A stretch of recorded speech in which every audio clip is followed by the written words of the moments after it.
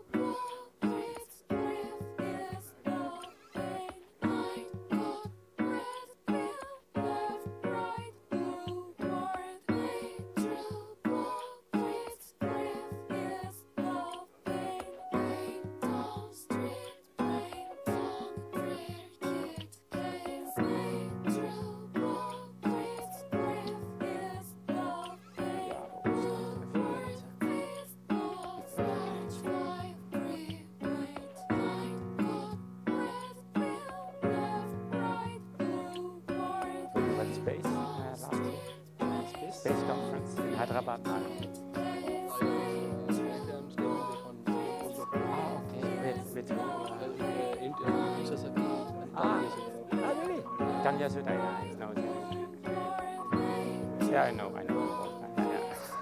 Yosasaki is here. Yeah. Ah, yes, I see.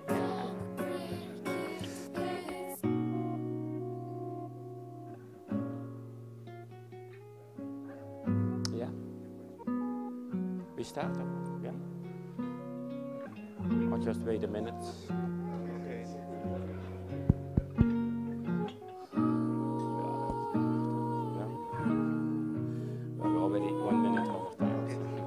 Good morning. Welcome to the second day of CHES. We have a session on block ciphers, permutations, and password authenticated key exchange protocol. We start with paper on Blockcipher-based authenticated encryption. How small can we go? By Avik, Chakraborti, Tetsu, Iwata, Kazuhiko, Minematsu, and Mridul, Nandi, and the talk will be given by Avik.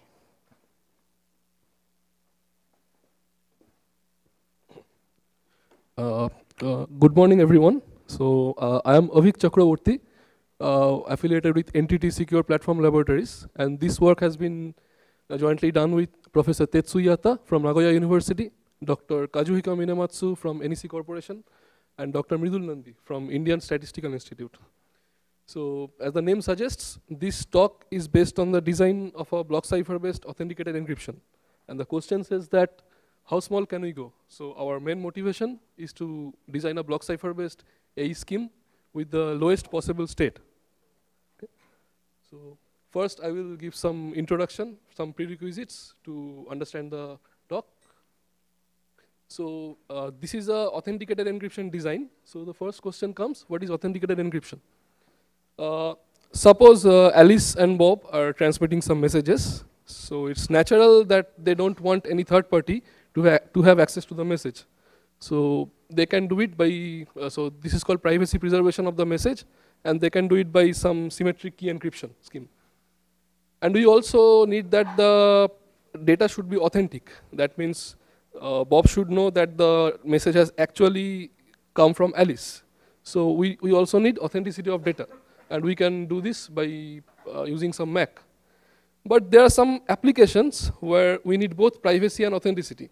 So how can we do that? So we can use authenticated encryption scheme, which is actually some efficient integration of encryption and a MAC. Okay? So formally, authenticated encryption scheme is a tuple of two algorithms, encryption and decryption, or E and D. So it takes a secret key from the key space, a message, to public variables, nonce and associated data, and it generates a tagged ciphertext. So here, C is actually a tagged ciphertext, a tuple of ciphertext and a tag. And for decryption, it takes the key, it takes the tagged ciphertext, it takes the same two public parameters, nonce and associated data, and it either generates the message if the tag is valid, otherwise it just rejects the message. So, okay. So now I am coming to the public variables like nonce and associated data.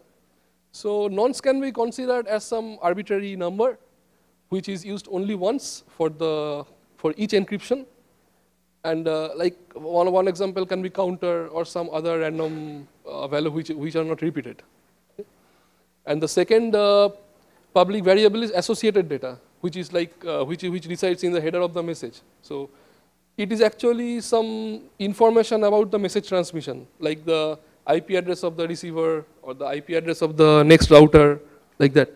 So now note that this nonce and associated data are used during the protocol. So the protocol can see this, but they don't have a secret key. So that's why we cannot encrypt the nonce and associated data. Otherwise, they have to decrypt it and get the message information for the message transmission. Okay, but definitely we need to authenticate this nonce and associated data. The protocol should authenticate. What is the IP address? What is the counter? So we need privacy for only message, but we need authenticity for both nonce, associated data, and message. So these are real life example. Suppose a doctor wishes to send some medical information about Alice. So it may be quite natural that Alice doesn't want to disclose her disease information. So so for this, we need privacy over Alice's disease information. And we also want integrity, because the database should know that the message, the information has actually come from the doctor. So we also need authenticity over the information. So one convenient way to impose this privacy and authenticity is to use authenticated encryption. So this is security of authenticated encryption. So for privacy, we just need standard security of int CPA of the output. And for integrity, it is slightly different from Mac. Like for Mac, we use int PTXT, or integrity of the plain text. The adversary just generates a valid, adversary's goal is to generate a valid message and ciphertext tag pair. But message and tag pair. But here we need int CTXT, or integrity over the ciphertext. So here adversary's goal is to generate a valid tagged ciphertext, nonce and associated data tuple. Okay. And our main goal is to provide both int CPA and int CTXT. So in this work, we have used one equivalent notion of authenticated encryption security called Unify AE security. So where we consider an adversary which runs in time t, it makes Q encryption queries to the encryption oracle, and the number of total blocks, data blocks are sigma. It makes QF forge queries with sigma f forge blocks. And in the real world, the adversary gets the encryption and decryption oracle both. And in the ideal world, it gets a random oracle corresponding to the encryption oracle, dollar, and a reject oracle. So dollar returns just a random string from the range set of EK, and reject oracle always returns reject. And this is the standard definition of advantage, which is taken over all the adversary running in Q, QF, sigma, sigma f, and T parameter. So now I'm coming to the construction of AE schemes, how they can be constructed. They can be constructed in different ways. One is the AE can be Blockcipher-based, or stream cipher-based, or permutation-based like sponge. And there are some hybrid construction. There are very few hybrid construction.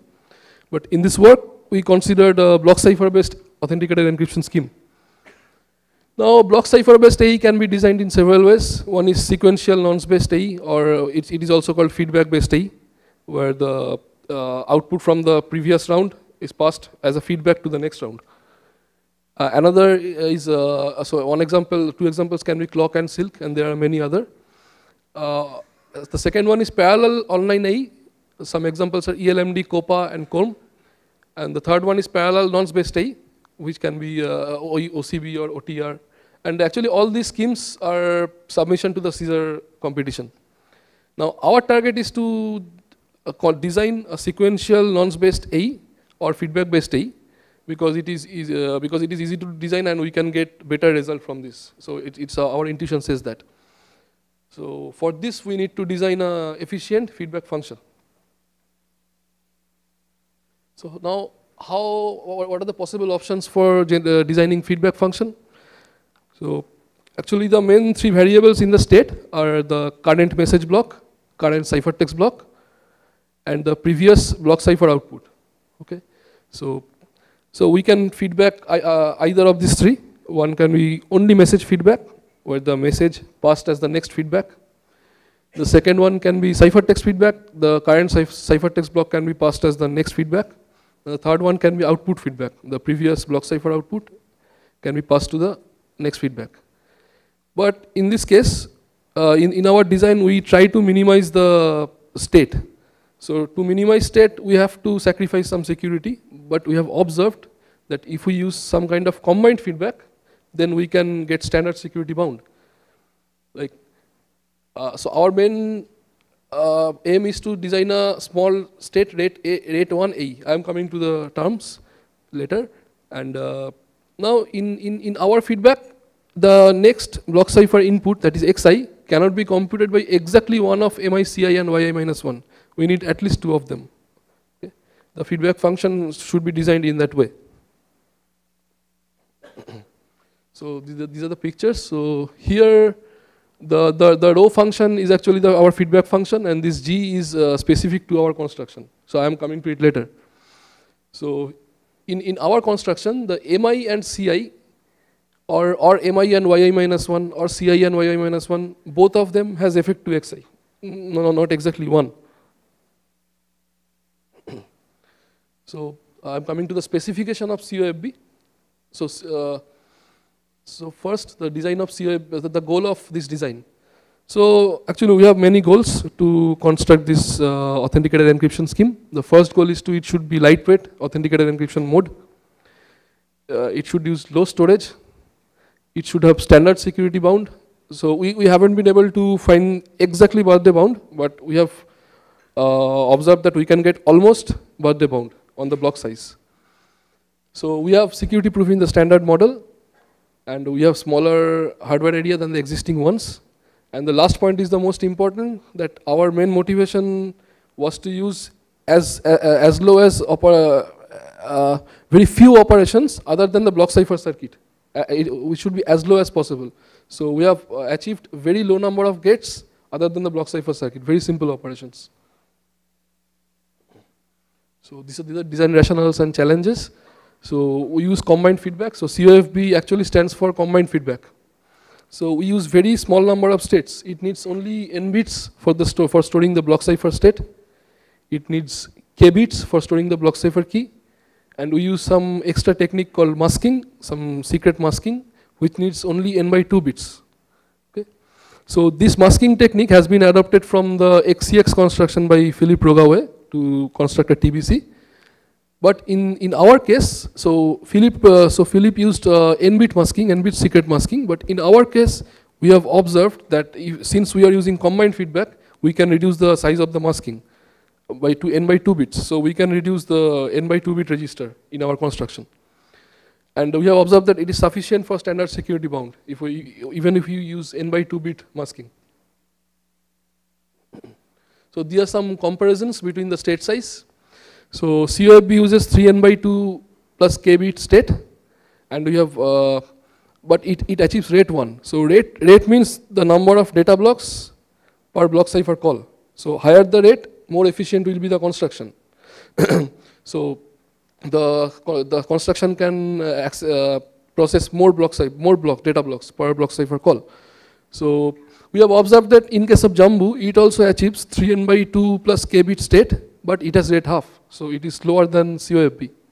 And also COFB uses very few operations other than the block ciphers circuit, but Jambu uses more operations. They uses a lot of operations other than the block cipher circuit. So theoretically, even if both of them have 1.5n plus k bit state, but still Jambu is worse in terms of states rate and number of operations.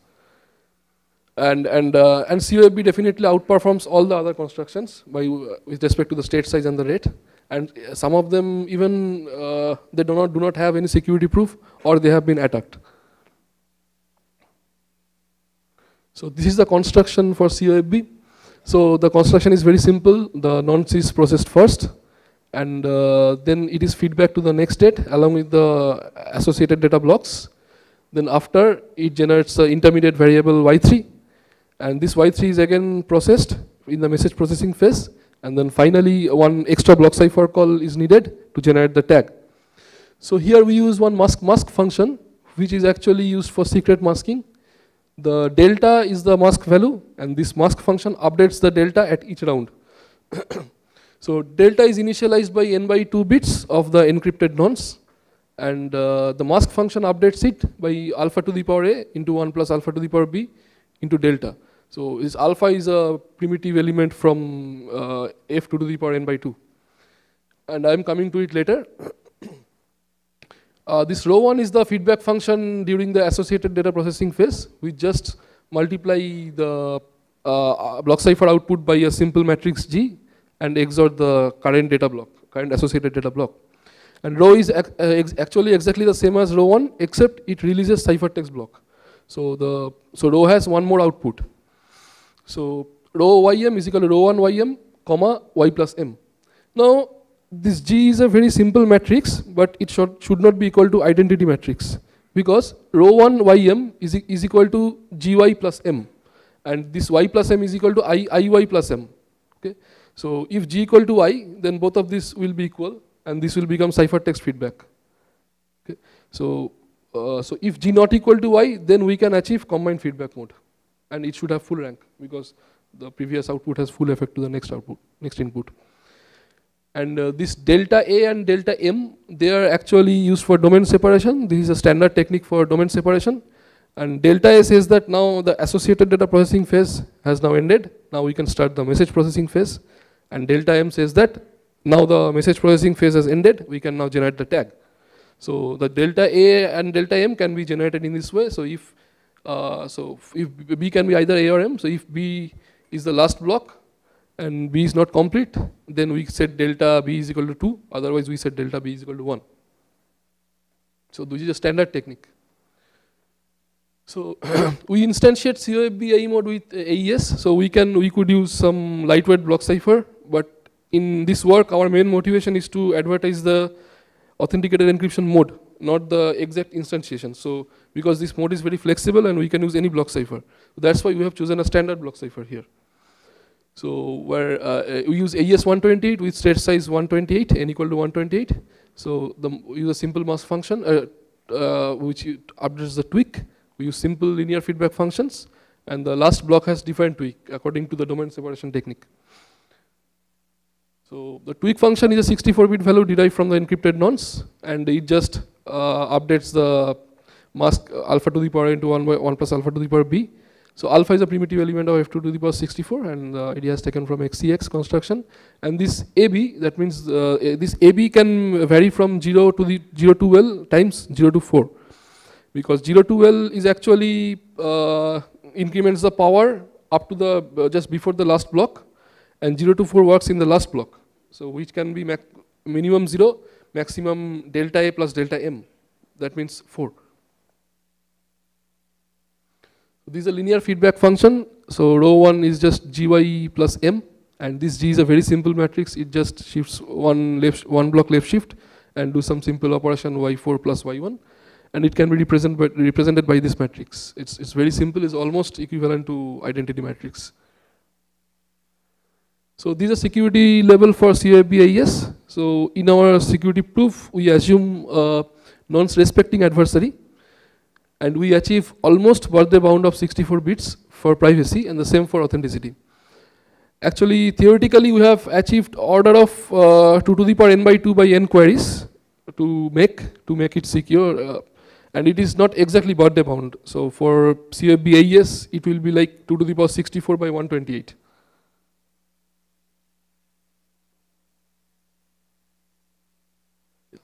Some important features. So it has rate 1, which is very efficient. So it just processes one block per Blockcipher call. It has very low state size of 3n by 2 plus k. The mode is very flexible, so we can fit any Blockcipher in this mode. So if we use lower, some lightweight Blockcipher, then more lighter than AES, then we will get better results. So it is inverse free. That means during the decryption, we do not make any Blockcipher inverse call. So we just make forward call. It has simple linear feedback function. It is very lightweight and consumes very low hardware area. But it has one limitation. Like most of the AE schemes, the encryptions are serial, decryptions are parallel, or the opposite way. But in our case, both the encryption and decryption are completely serial. So this is one disadvantage. But anyway, we are getting very lightweight constructions, so we don't care much about the speed. So I'm coming to the hardware implementation results of COFB. So first is a cycle CPB performance of COFB AES. So we assume A block associated data and M block message. So here the cycle count will be 12 plus 12 into A plus M plus 11. So the first 12 is for encryption of nonce and initialization of delta, the mask. And for each AD and message block, we need 12 clock cycle. So 11 for AES and 1 for updating the tweak and feedback computation. And the final 11 is for the last tag generation, the last A call. So in our table, we assume that A equal to M. So if it is 16, then we assume 16 block AD and 16 block message. But when we count the CPB, we calculate the cycle count for both AD and M. But when we count the CPB, we just consider only M. We don't consider AD. So and this LEN is the length of message in bytes. So that was in A and M are blocks, and LEN is bytes. So LEN is actually 16 into M. Okay. So we have observed that this actually diverges to 1.50 when the number of blocks increases, because this 12 and 11 part are negligible, and for 12 into AM part, so we actually do 12 into A plus M divided by 16M. Okay, and here A equal to M, so it becomes 24 by 16. So that means 1.5. So it gradually converges to 1.5. So this is a graphical representation of the CPB calculation. This is the base architecture for COFB AES. We use 3 registers, one for the Blockcipher state, one for the key, and one for delta. And below there are 3 modules. One is AES round function, one is row for the feedback computation, and one is tweak for the tweak update function. So it takes one data AD block or one message block, and it generates the tag and the ciphertext after the computation is done. So it has some properties. So it is actually a serial processing of data. We didn't use any pipelining or anything. It just a round-based implementation of AES, and it just processes the data serially. It has no pipelining. So it processes 128 bits per 12 clock cycle. It uses very low storage registers. It has a minimum hardware area among all the known Blockcipher-based AE constructions. And this is a finite state machine for COFB AES. The dotted rectangle denotes the FSM for AES, and this is the all over FSM for COFB AES. So these are the hardware implementation results we got in Vertex 6 and Vertex 7 and the Xilinx 13.4. We have used VHDL. And finally, we have compared these results with the results in the Athena database maintained by George Mason University. But they have used some specific interface, which is called GMU interface for their implementation. But our implementation is not compatible with GMU interface. It's just a basic serial implementation. So we have got these results in Vertex 6 and Vertex 7.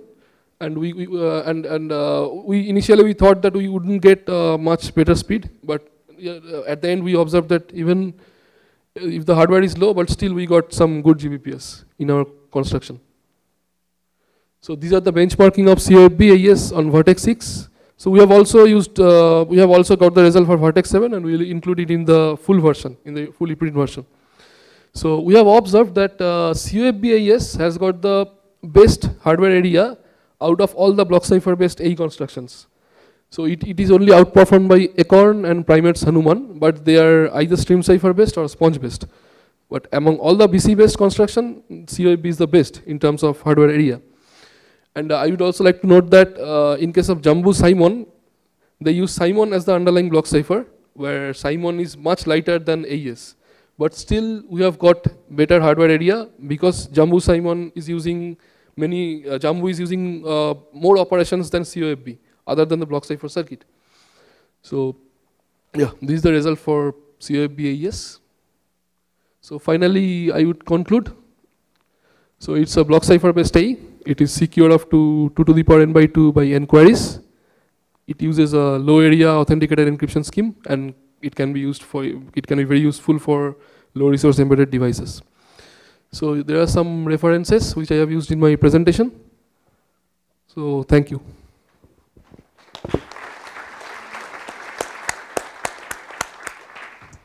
Any questions? Nobody. Then maybe I have a question. So what happens if you release unverified plain text? If I release? If you release unverified plain text. So it won't be secure because it is RET 1. Okay. So it is so. It's no problem. Yeah. So any RET 1 block cipher-based AE construction is not secure under RUP. Okay. Thank you. Let's thank the speaker again.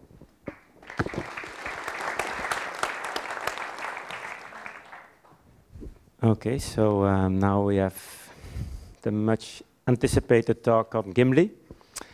I will read the authors so that Benoit has some time left.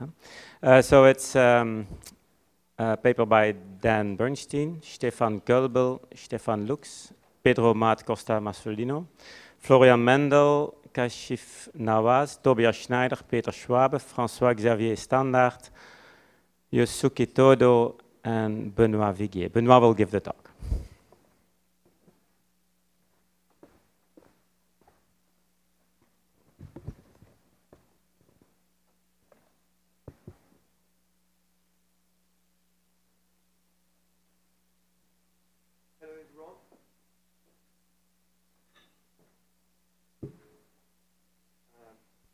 My supervisor for the introduction.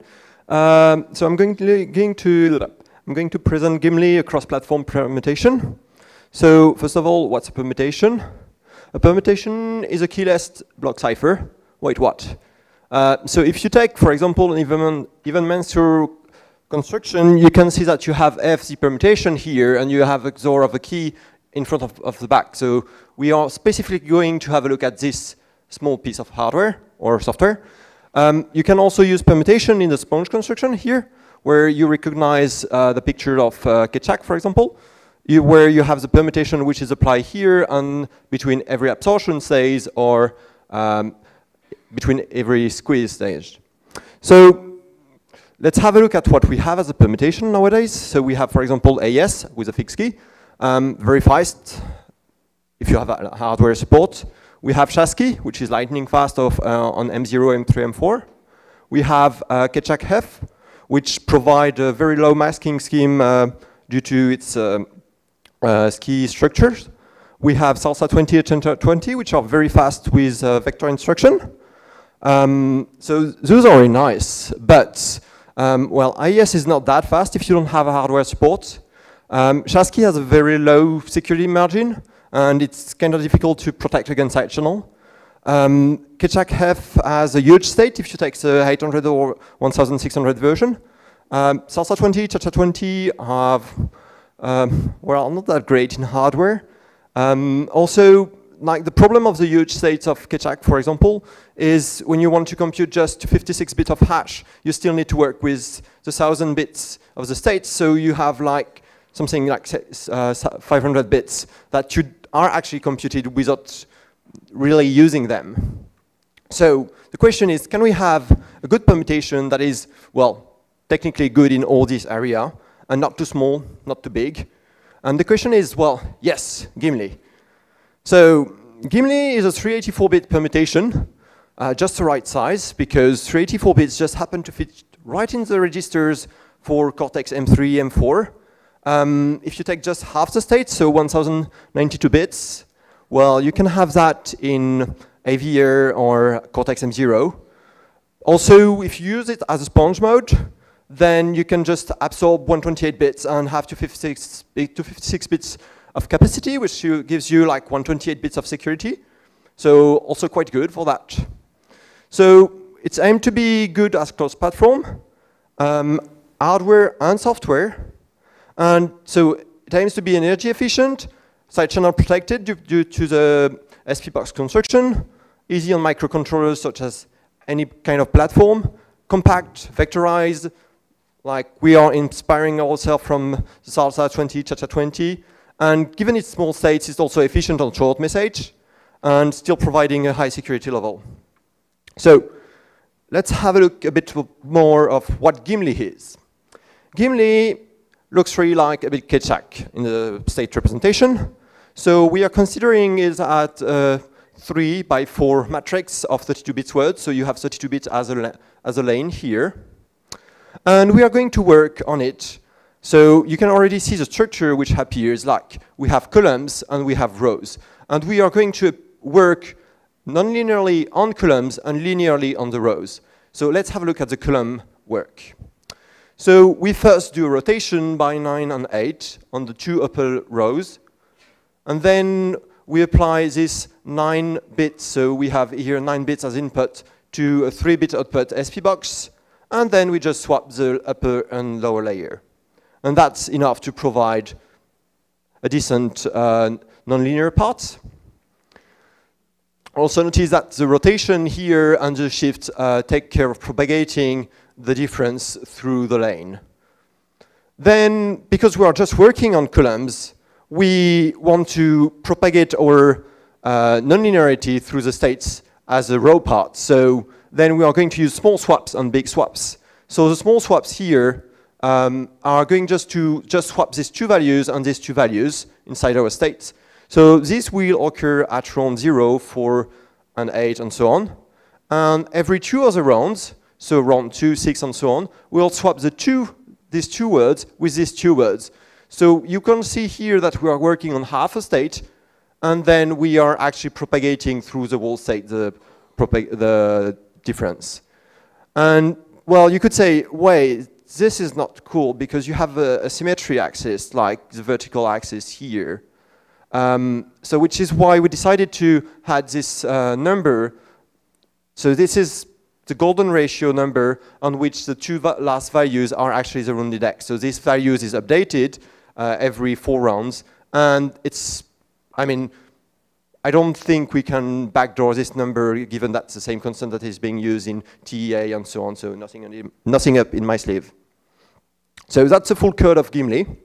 The C code, so we can see the 24 rounds here, then the application on the 4 columns of the SP box, and then the small swap, the big swap, and the constant addition.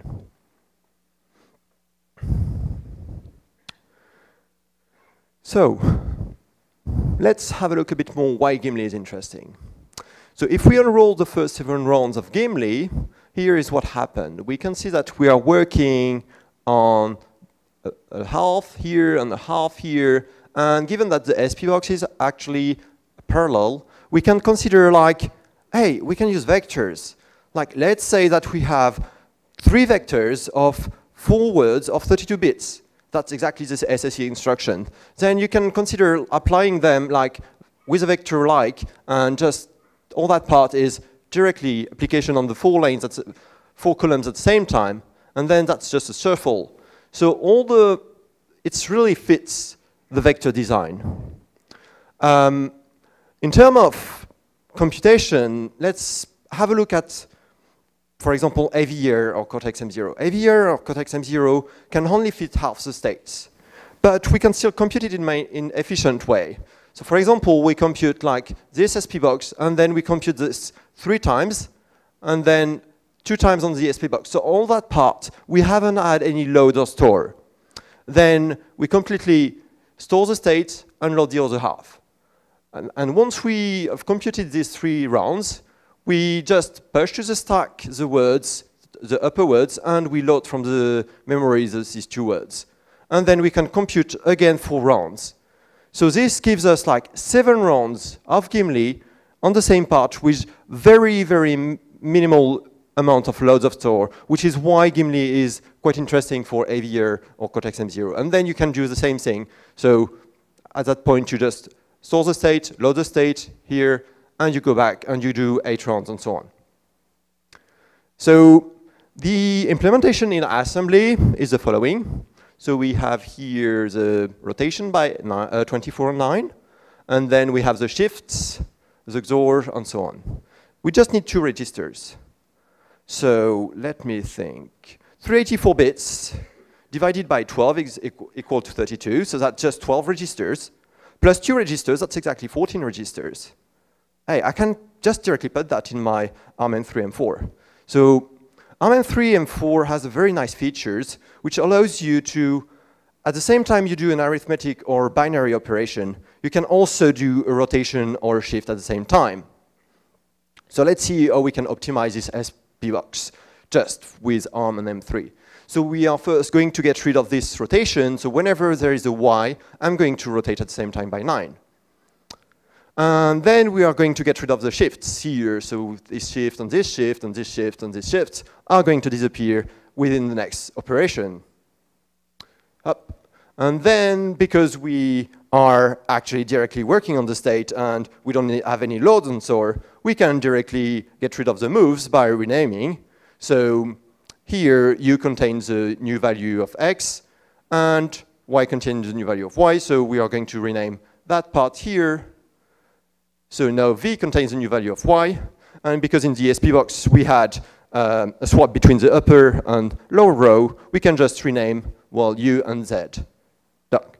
And in the total, the U contains our new value of Z, and Z contains our new value of X, and that's just an instruction. So 10 instruction by 4 by 24, that's about 900 instruction for the full computation of Gimli. So let's see how fast is it. If we fully enroll Gimli on AVR, we are about here. So that's faster than Salsa 20. If we are in the most compact version, we are like twice slower. The cost of going so fast is, well, that's a 1,000 byte code. That's a 20,000 byte code. So you might not want to use the fastest version. Well, as compared to AES, well, AES is just optimized for 8-bit because that's just the string alignments. Sorry, Joan, I can't. So let's have a look at Cortex M0. Well, Chasqui is like beating us by a very large margin. And then we have Cha-Cha-20 and Gimli. So we are pretty close to Cha-Cha-20. I would say Chasqui is our category, like we can't get past that, sorry. But still we are pretty close to Cha-Cha-20, so that's still correct. Let's have a look at M3, M4. Well, so here is Chasqui again. Then we have Cha-Cha-20, Gimli, and then we have AES and Keccak 400.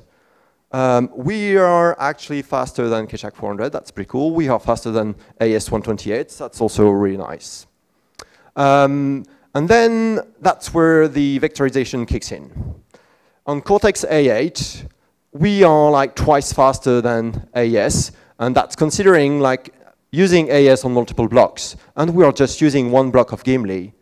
Or we are twice faster again than Keccak 800, using, for example, River Kiak, and we are about the same speed as Salsa 20 and Cha-Cha-20. And then we can look at the usual computer, and then we are here, so also faster than Keccak, Kiak. Norx beats us, computing one block at the same time, but then with the parallelism of Gimli intrinsically, then we get pretty close to Salsa 20, Cha-Cha-20. And if you have hardware support using multiple blocks, well, we can't beat AES.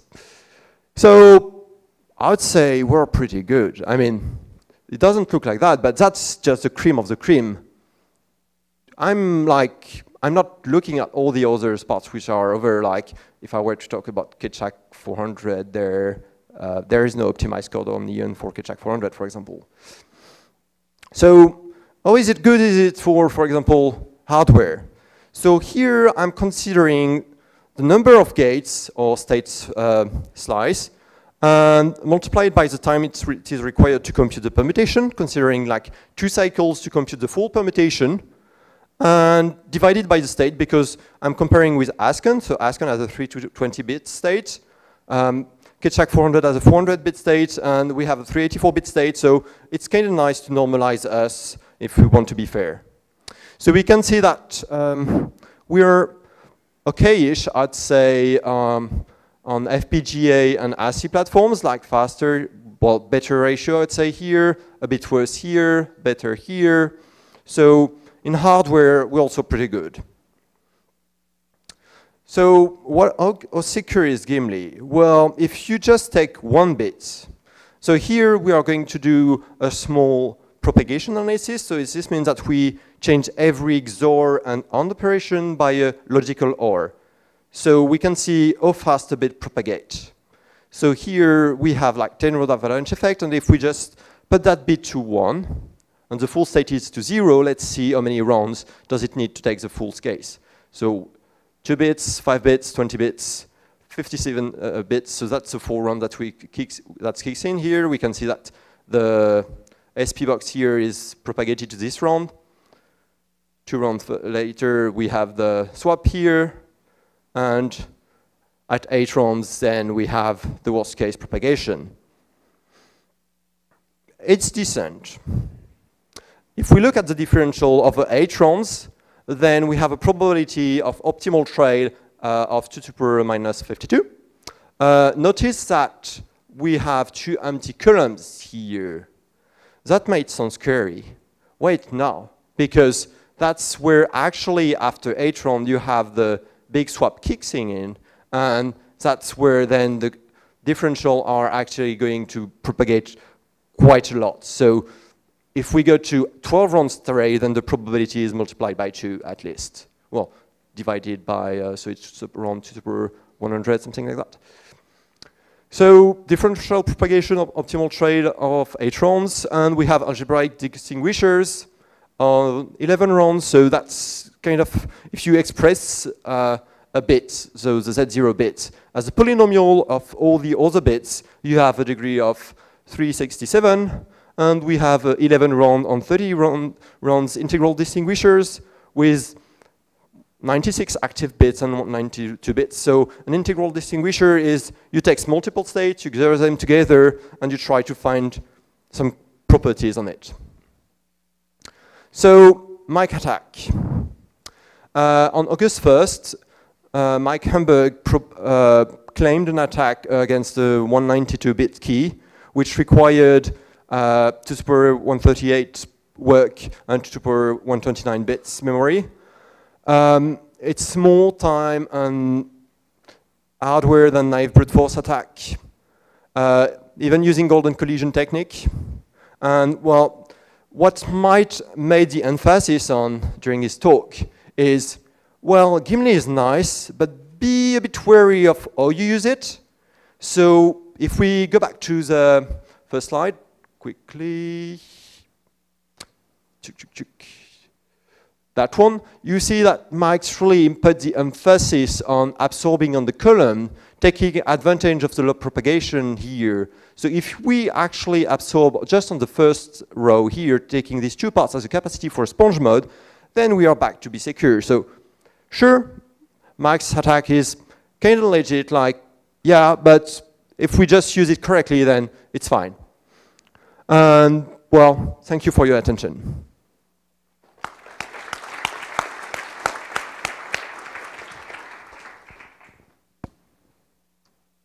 Any questions?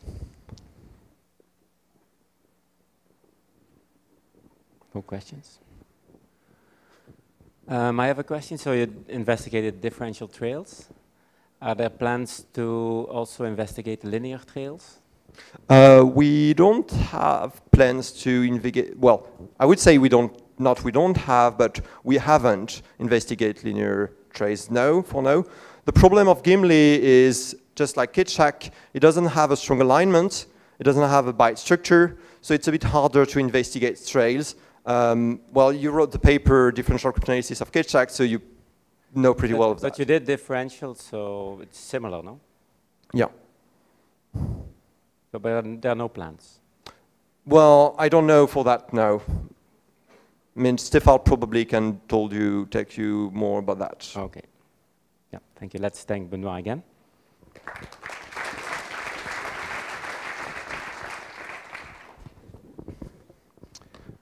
Okay, so now we go back to Blockciphers, if I understand correctly. So this is GIFT. It's an update of present. It's called a small present.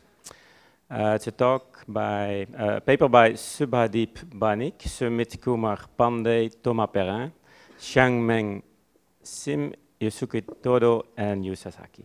And the talk will be given by Xiangman. Good morning. So today I'll be talking about give, a small present and also a more secure present. So this is a joint work with Subati, Sumit, Toma, Yu, and Yosuke. So first I will give an introduction, followed by the specification of give, and the design rationale and security and performance, and finally the conclusion. So first, before I begin with give, we have to go back to 10 years ago to look at present. So 10 years ago, present was presented at CHES 2007. It's a 31 round SPN block cipher, which has a very simple and nice design. It just has a layer of S boxes and a bit permutation. So there's no mixed column, so it's extremely lightweight. And in 2012, it's selected as an ISO standard. So it's resistant against differential cryptanalysis mainly because its S-box has a property known as the differential branching number tree. So to give an example, for instance, if you have some differential 4, so technically it's Hamming weight 1, and if there's a transition to another Hamming weight 1, then this will be a maximum branching number of 2. So for branching number 3, for any input, non-zero input difference and output difference, there's at least 3, the Hamming weight is at least 3. So present make use of this property that after one S box, there's at least 2 active bits. So this will propagate to another 2 different X boxes, so there will be more active X boxes. However, for branching number 3 S box is generally quite costly. So just a quick comparison with present S box and skinny is like 8 GE. And this difference will multiply by 16 times when you consider a round-based implementation because you have 16 X boxes in parallel. And also, the branching number 3 property doesn't apply to the linear case, so it's slightly weaker in the linear cryptanalysis. And over the years, there has been a lot of research on cryptanalysis, linear cryptanalysis on present. So now, 10 years later, in 2017, we are presenting a new lightweight block cipher, improvement over present, so we call it a give. So by carefully designing the bit permutation and in conjunction with the S-box property, we can remove the branching number 3 constraint. So this allows us to choose a smaller and lighter S-box. And also we can have a better resistance against linear cryptanalysis. And because of that, we can actually reduce the number of rounds to have a higher throughput. And we have a simpler and faster key schedule. So now I'll describe give. So there are 2 versions of give. One is 64-bit give and a 128-bit give. And both of them use 128-bit key size. So this is how one round of give looks like. So you have the S-box layer, the bit permutation, and the add round keys. And we denote the rightmost one as the least significant bit B0. And for every 4 bits, we group them together as bit J. So for example, B1, B5, B9, all these, we group them as bit 1. So for the subcells, is quite simple. You just simply implement 16 S boxes in parallel. And this is the truth table for give S box. So I will talk about the property of the S box later in the design rationale. And for the bit permutation, like present, it's just rewiring. So in terms of hardware, there's no additional cost. There's no XOR gates here. And there's one property is that all the bits I will map to the bit I. So like all the bit 0 will go to bit 0, all the bits 1 goes to bits 1. And for the add round key, similar to skinny, we only update half of the state with the key. So for everyone, we add a 32-bit round key. And for this 32-bit, we split into 2 16-bit words. And for U, we will XOR it to all the bit 1, and for V, we will XOR to all the bit 0. So here you can see the red XORs are the at round key position. And besides the add round key, we also add some constant. So at the most significant bit here, we add a single 1 bit. And we use a 6-bit counter and XOR it to the bit 3 of the first 6 nibbles over here. And this is basically 1 round of give, and we just repeat it 28 times for give 64. And for the key schedule, it's quite simple. There's no S-box or XOR in the key schedule, just permutation. So we split the 128-bit key into 8 16-bit words, and we extract the rightmost 32 bits as the first round key. And after that, we will update the key state by doing an entire state rotation of 32 bits. And within the 2 16-bit words, we do another 2 and 12-bit rotation. And for the round constant, we use the same round constant used in Skinny, which only use 1 XNOR gate, so it's very light. And we will initialize it to all zeros and update it first before using it as a round constant. So here is the table for the constant.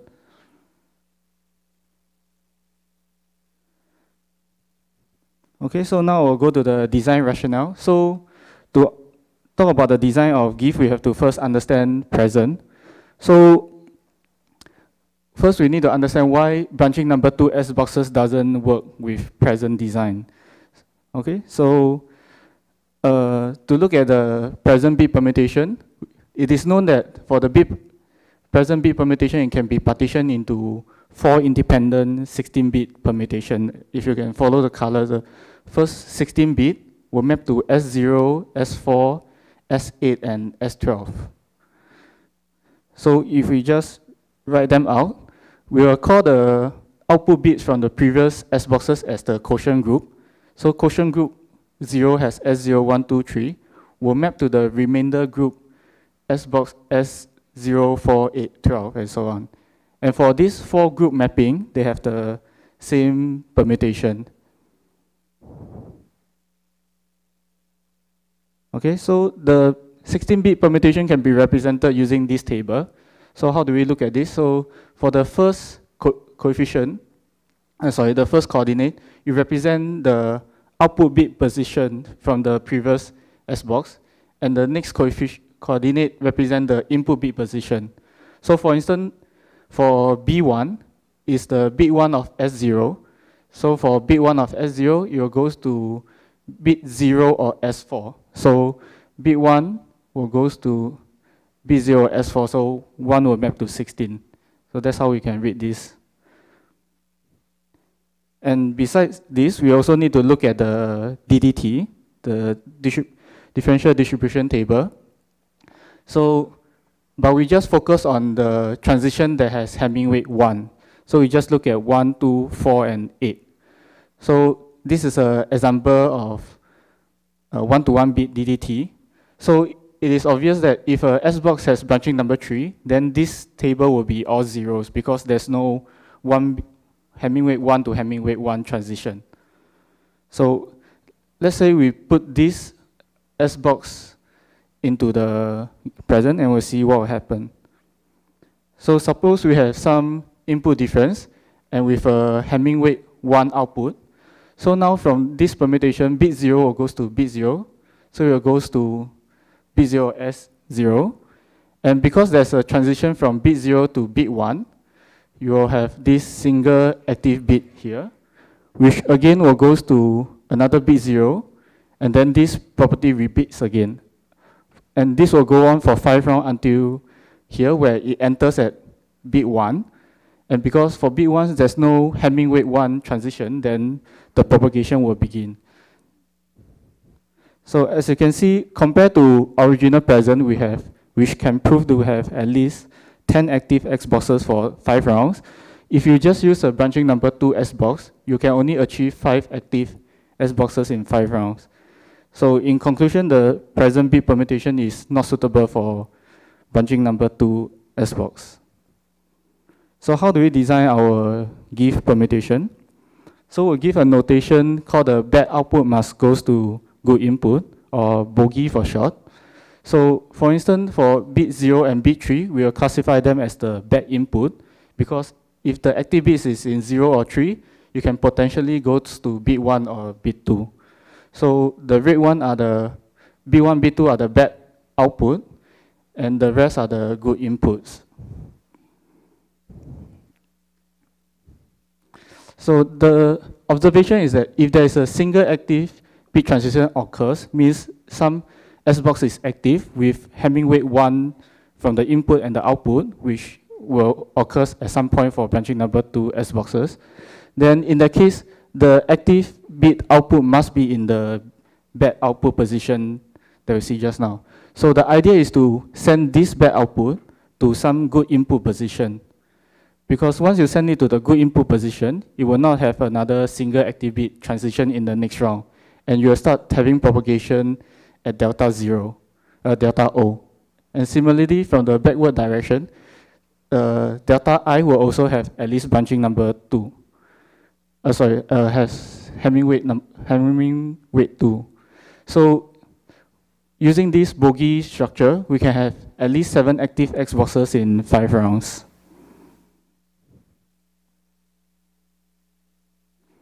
And so how do we design this bogey permutation? So we simply send the bits, the bad output to the good input.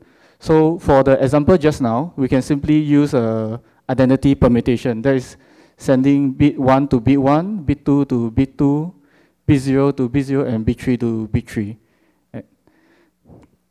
And a necessary and sufficient condition for this is that the size of the bad output must not be more than the size of the good input.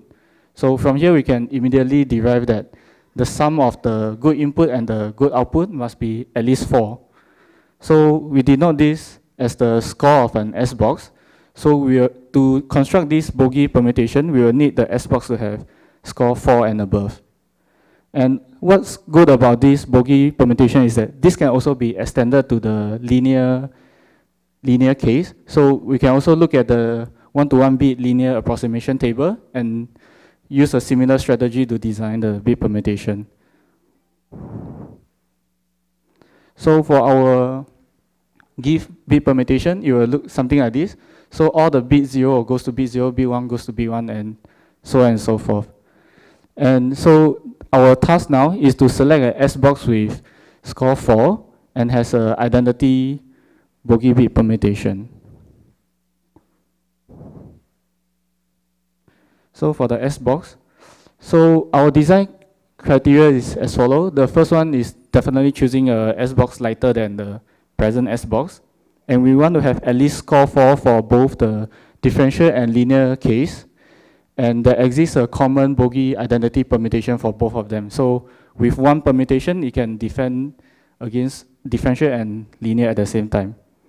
And for transition that is not optimal, means transition that is higher than 2 to the minus 2, we restrict it to have a total Hamming weight of at least 4, which means that if an attacker wants to use a transition that has higher probability, then he must pay more in the previous round and the next round by having at least 4 active Xboxes.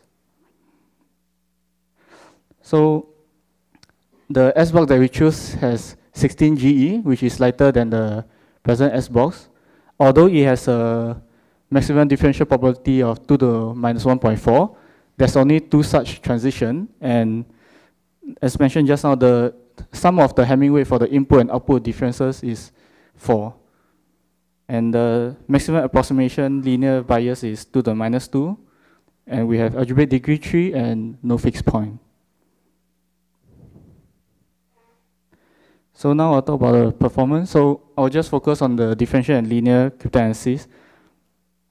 So for give, you can see that after several rounds, we achieve the same differential bound as present, which is having an average of 2 active S boxes per round. And in addition to that, we can achieve the same bound for the linear case. So even for linear, we can achieve 18 Xboxes in 9 rounds. Whereas for present, there's only 9 active Xboxes for 9 rounds. So our cryptanalysis mainly focus on the 9-round case. So if you look at this table, for 9 rounds differential, give has a differential probability of 2 to the 40, should be negative. So 2 to the negative 44.415, and linear is also quite low. So we estimate that we need 14 rounds to prevent any meaningful differential or cryptanalysis attack. So we believe that 28 rounds of give is sufficient. And for present, because the linear Hall effect is stronger, so you will need more rounds for defending against linear cryptanalysis.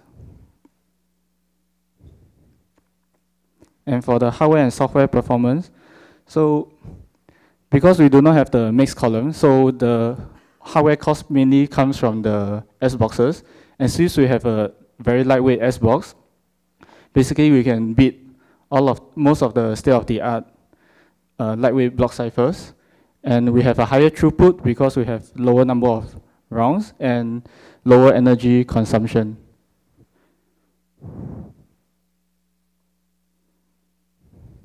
And for the bit slice implementation, although we are slightly slower than Simon, but we are faster than Skinny. So it's more efficient in bit slice implementation, partly because for the bit permutation, now we have all the bit I mapping to bit I. So when you look at the bit slice implementation, you don't have to shuffle the bits across different registers. You can just do a shuffle within the register itself. So it's more efficient. So in conclusion, we propose a new lightweight block cipher with 2 block size version, give 64 and give 128. So it's an improvement over present. We removed the S-box constraint of branching number 3. So because of that, we can use lighter S-boxes than present. And we prevent the linear cryptanalysis weakness in present. And we improve the performance. And we also extend this construction to 128-bit size. Yeah, and in general, it's strong against classical differential and linear cryptanalysis, and also have better performance than existing lightweight block ciphers. So that's all for the presentation. Thank you.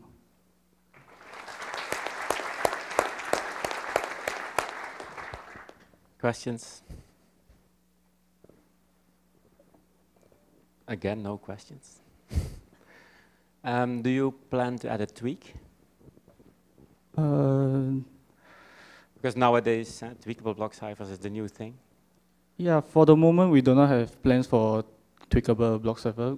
This is mainly designed for a very aggressive, small size design. Yeah. Yeah, but if you have a mode, you need to do stuff around it. Huh? Yeah, maybe we will look into that in the future. Yeah. Okay. No more questions? Okay, let's thank the speaker again.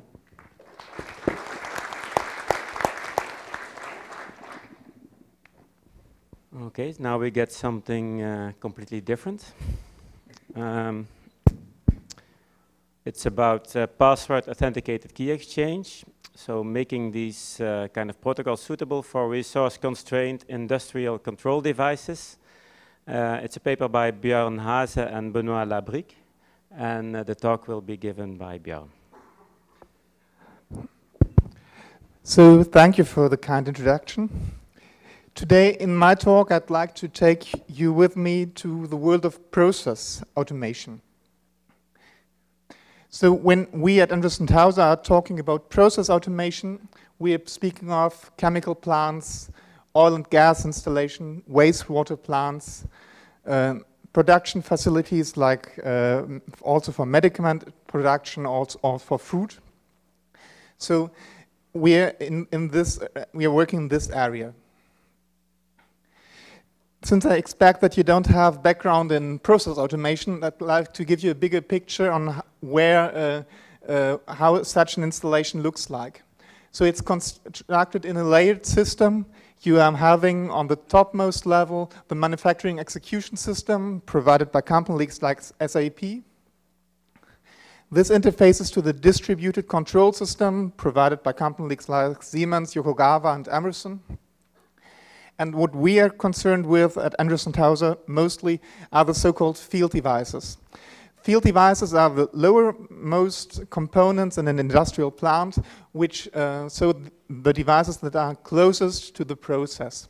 So we have to deal with harsh process environmental conditions, we have tight resource constraints, we have low computational power, and often explosion protection is mandatory in our setting. So when looking at the interface between the DCS level and the field devices, there are a number of different standards that apply. For example, also digital field bus interfaces, but still in 2017, the most important interface between the distributed control system and the field level is analog process value encoding. So you encode a process value in a current between 4 and 20 milliamps, and the supply voltage amounts to 12 volts typically, 12 to 24 volts. So to stress it, in case that you didn't get that, we don't have digital data exchange between the DCS and the field device in most settings.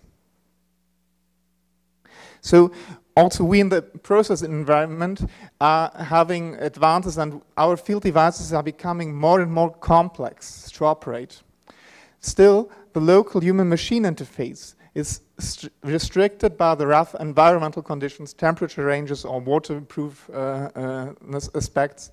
So typically you end up with 2 lines of text or 3 buttons, not much more. So there's a big discrepancy with what you are used to from the consumer market or office environment. So it's obvious to have the idea, what about reusing consumer technologies such as Bluetooth 4.0?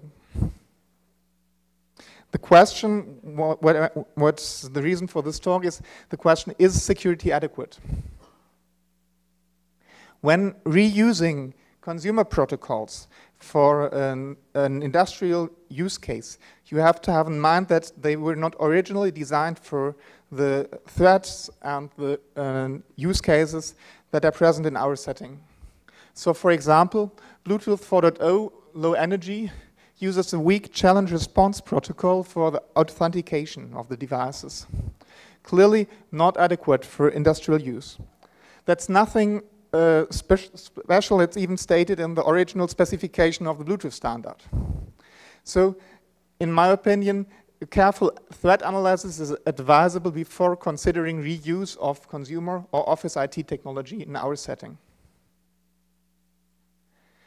When starting the project of preparing a wireless human-machine interface, we have started with a threat analysis, and in order to derive the key security requirements that we should be meeting.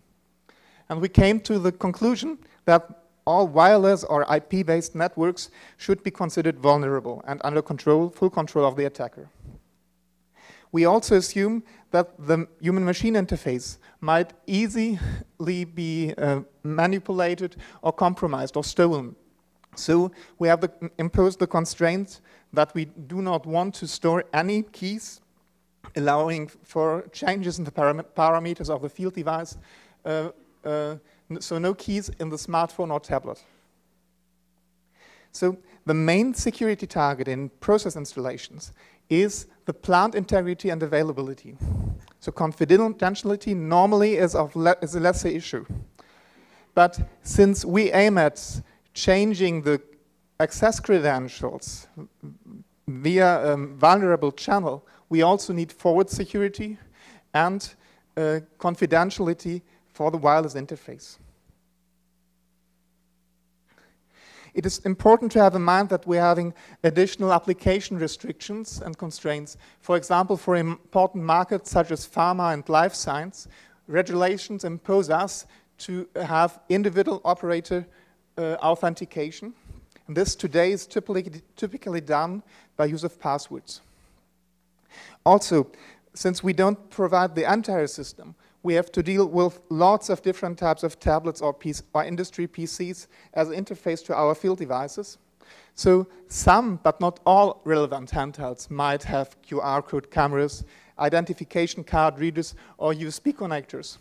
The only interface that we could rely on in our solution is the keyboard. An additional important aspect where we are working on is that in many industry installations today, no certificate authority is available, precluding lots of protocols based on certificates. We assume that our system should be secure even if the customer has not installed a CA authority in his plant.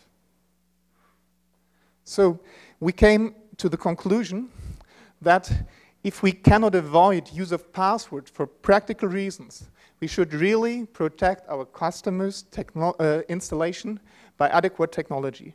And the only thing that we found that we could do is password authenticated key exchange. So when trying to implement that in practice, you're faced with a challenge triangle. On the one side, you have the security requirements. On the other side, you have to deal with the resource constraints, mainly power and memory. And thirdly, since we are providing solutions to be shipped worldwide, we have to deal with security patterns around. So one main constraint for the resources is the power budget. So we have typically the most difficult issue when designing a field device is dealing with limited available energy. So it stems from the interfaces that we have to deal with, but it also stems from explosion protection requirements. In order to prevent ignition by hot surfaces, the easiest way and the cheapest way to do for tiny devices is to limit the peak supplied electrical power. So our typical field devices have to work, have to be functional with an available power in the range of 30 milliwatts. For reference, this is typically what you need for powering one single LED. You also have to prevent ignition by sparks, which could be triggered by the energy stored in a capacitor. So our standards such as intrinsic safety, according to IEC 679-11, enforce that we cannot integrate large capacitors in our devices. So making things worse, when looking at the system level, for the add-on feature of a wireless human-machine interface, the combined wireless solution and the security will be given only a small fraction of the available power in the entire device. So say 1.5 milliwatts and half a millijoule of energy, to give an idea. So let's sum up the most important requirements. We want an augmented peg scheme. We have to avoid patterns. We have to avoid user-perceivable login delay. We have almost no power. Strict memory requirements. And the contribution of our work is the results of implementation research started in 2015. And regarding which primitives, protocol choices, implementation techniques might work in our highly constrained setting. Since it dates back to 2015, we didn't consider more recent designs such as Microkummer or 4Q at that time. So how did we proceed? We started with testing secure remote password, and we ended up with login delays in the range of 2 minutes. We then learned that we had to switch to something new when we started to use the brain pool curves, because being German, we tried first brain pool and NIST standards. And we first observed that there are a lot of pattern pitfalls around, specifically regarding PEG protocols. For example, there has been a patent on Speak that has expired this year in this spring. So still, our estimates showed that the login delays should be rather long for nowadays security level. So then we switched over and tried to be faster and try to find a solution on Edwards and Montgomery curves, since they seem to be much faster than the other ones. We used an open source implementation by Michael Schwabe and Peter Schwabe and Michael Hutter as starting point and ported it to the M0. we had looked for, scanned the protocol proposals and came to the conclusion that password authenticated connection establishment is suitable in our setting. We assessed the speed of the asymmetric crypto required by the protocol and found that it's implemented in NZC. It's still way too slow. So we had it over. We didn't find a standardized curve on the lowest security level and developed curve 1911.9. It was only in joint work in 2015, together with skilled people here, that we succeeded in getting significant speed up for X25519 protocols, so that we were able to switch back to curve 25519, so switch back to the 128-bit security level using Parcher with our remote human-machine solution. So we had rolled out the application and the first sensors in 2006, again with 228-bit security level. What I'm talking about here today is only a small fraction of the entire solution.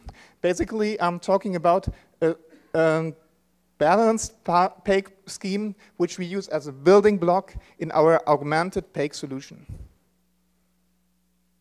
So what about password authenticated connection establishment, or Parcher as it was coined by Bender, Kugler, and Fischlin?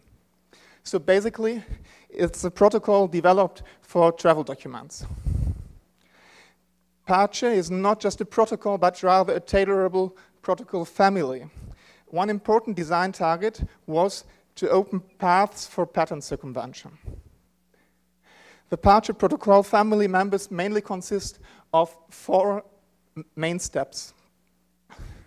The first key idea is that we want to run a Diffie-Hellman protocol with an ephemeral generator of the group, and we want to conceal the generator from an attacker. The second key idea is, if we encrypt a random number as under a password-derived key, it still looks like random for the attacker. And the most important task for Parcher is how to convert a random secret S to a generator of the group. The original Parcher paper discusses 4 alternative choices. For the German ID card, they had chosen an implementation on brain pool curves based on short Weierstrass form.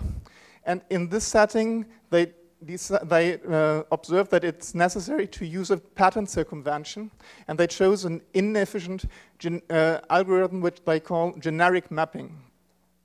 The speed penalty factor of this in comparison to the most efficient integrated mapping is in the range of a penalty factor of 3. So what's our choice for our PEG solution in the Anderson Service app? So we first use curve 25519 and use the X-coordinate only Diffie-Hellman protocol. Luckily, we are having a mapping function available which is not covered by patterns, which is Alligator 2. It's very efficiently calculatable, so that the entire Parcher protocol run essentially has the main computational complexity as ephemeral Diffie-Hellman key exchange. So the password authentication comes at no additional cost. We make use of the twist security feature of curve 25519, which allows for a very simple method for the mandatory point verification. It's essentially the same thing that you have seen yesterday in the RAMP session regarding the key retrieval of the for saving the princess. The idea is we could rule out the weak points by checking that the intermediate that the point the result of the X25519 protocol is not the neutral element. So we have implemented that, used the tricks of Peter and of our joint work together, and we end up with quite decent run times on our wireless transceiver unit. So our system uses no secret dependent branches, and we implement the conditional swaps by logic. So the runtime amounts to roughly a half a second, which is perfect from a usability point of view, almost not perceivable by the user. The difficulty in our setting is that the CPU cannot be clocked down. So we have to take into account that the synchronous execution of the protocol takes roughly 4 millijoules. You recall the energy buffer or the capacitor size that is permissible in our setting, so we are no longer explosion protected with this solution. So we went further and defined an asynchronous interface, asynchronous operation mode of the protocol, which we call asynchronous crypto engine, meaning roughly 3/4 of the implementation effort of the stuff. So we chop the calculation into chunks and go to sleep in the intermediate steps if necessary. So here you see the different intermediate steps. The biggest transients and the biggest energy amount that is available and needs to be available synchronously it's roughly 150 microjoule due to the exponentation operation that we use for alligator and the inversions. My comeback told me that probably we could do a bit better with one inversion only, one exponentiation only for the alligator. But at the moment, so we are when considering a power budget of 1.5 milliwatts for wireless activity and computation of the shared secret, we end up with a calculation time in the range of 4 seconds. So the operator sees a delay during the login in the range of 4 seconds. Clearly perceivable, but there's not much room for losing efficiency, obviously. So for our proposal for targets which are even smaller is curve 1911-9. Basically, it's a little brother of curve 25519 using a prime to the, so the prime, you could read it. The idea is basically the same.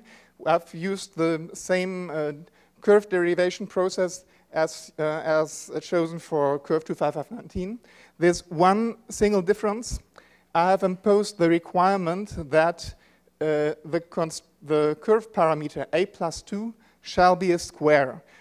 The advantage of doing so is that this choice allows for the most efficient Hiesel-Wong-Carter-Dorsen addition formulas on the isomorphic Edwards curve. So these are is the result of the curve derivation process. Today, my estimate is that it will be about as fast as 4Q on the M0 targets. So I expect that today there might be, if you have more memory available that would be used for 4Q, 4Q might be a suitable choice as well for if you have less energy available. So when comparing curve 1911-9 with curve 25519, we have a speed advantage regarding multiplication and squaring in the range of 1.5. We have less of improvement, of course, for addition and for operations that might be suitable for preventing template attacks. And regarding the X-coordinate only Diffie-Hellman protocol, we are a factor of 1.92 faster than curve 25519. So let me summarize my talk. In our work at Anderson Teiser, we have explored the design space of PAIC protocols for the constraint setting of a remote human-machine interface for field devices. And within the jungle of patterns, we came to the conclusion that the Parcher protocol is a well-suited choice, mainly also because Speak used to be patented at that time. We have asynchronized Parcher using curve 25519 and Alligator 2 as mapping substep, and we succeeded in reaching acceptable operator login delays in the range of 4 seconds.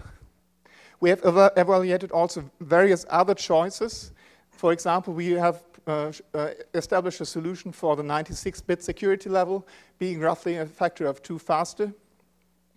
And we also have evaluated the speed penalty that we get when we use the pattern circumvention required for Weierstrass curves. For example, on P256, I expect that we will be having a factor of 2 alone of speed delay only for the pattern circumvention, in addition to the lower speed that you have for Diffie-Hellman on this curve. So we end up with times that might no longer be acceptable for the operator. And we expect an additional speed penalty for random prime curves such as brain pool. So the bottom line is, efficiency matters. If there were not so efficient protocols, implementations, as developed in research by you, we would certainly have driven back to weak challenge response protocols. So let me thank you for your attention.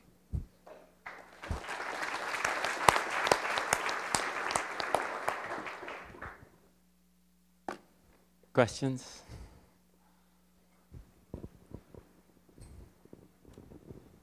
Okay, thanks a lot for your talk. Actually, it was pretty interesting to see that 1 millivolts can cause an explosion. It's indeed.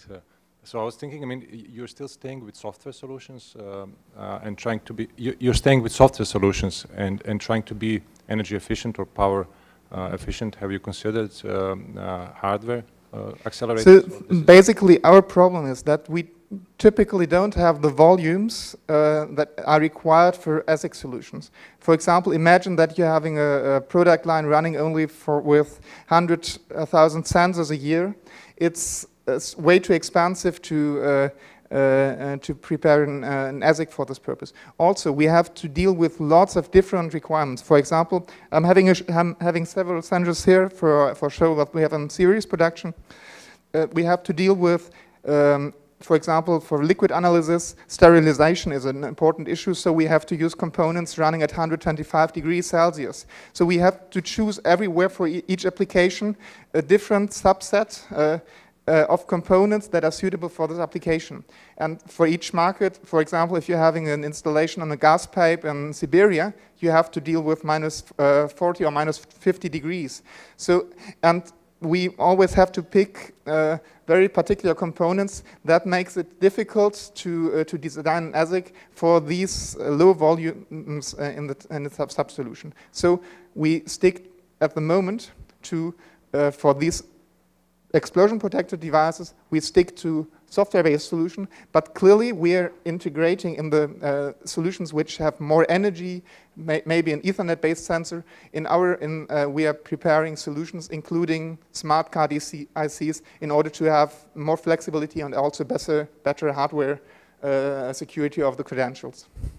Thanks.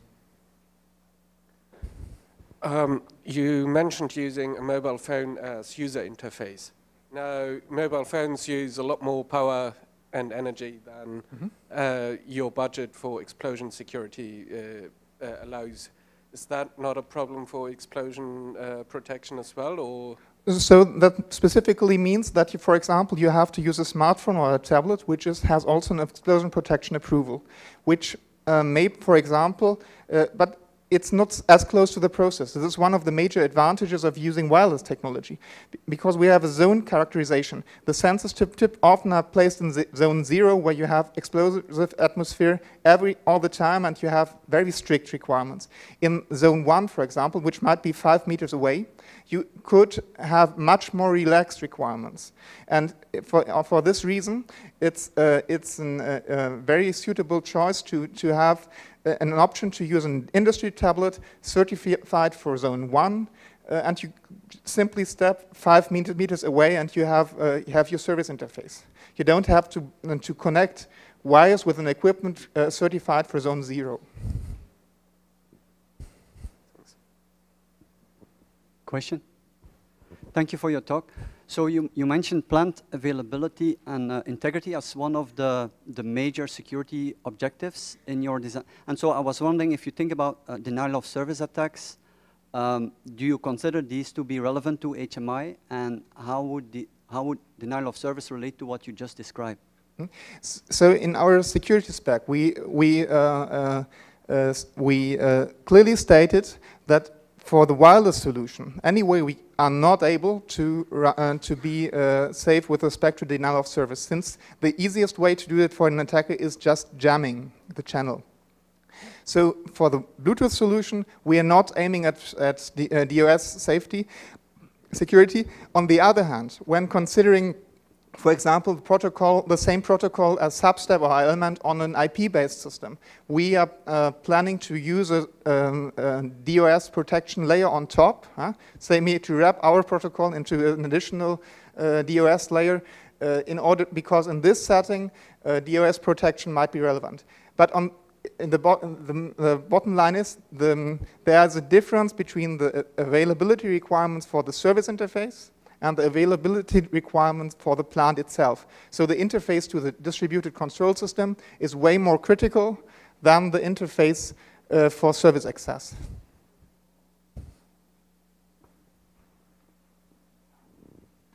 No more questions? I was wondering, you speak about software solutions, but and it's too expensive to make an ASIC, but what about FPGAs? First of all, just imagine an FPGA, if you take these RAM-based systems, typically you have a big RAM section, and look at the inrush current that it takes when the flip-flops didn't decide in the beginning where they are placed, that the power budget clearly explodes. The only thing that you could use is there are these Actel, or I don't know if it's called, it's a new name now, flash-based FPGA systems, which we also use in some application. But in this context, we didn't consider it also because in the sensors having these wireless interfaces, we don't have much space. We have to squeeze also the space a bit, and that's also a cost question because these flash-based systems are quite expensive. Yeah. Okay, of course. Yeah. Okay, let's thank Björn again and all the rest of the speakers of this.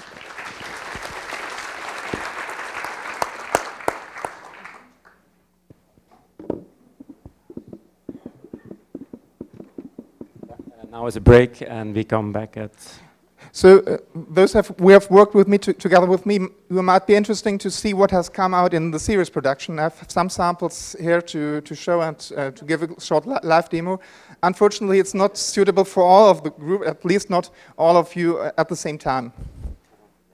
So it's just here on the left side.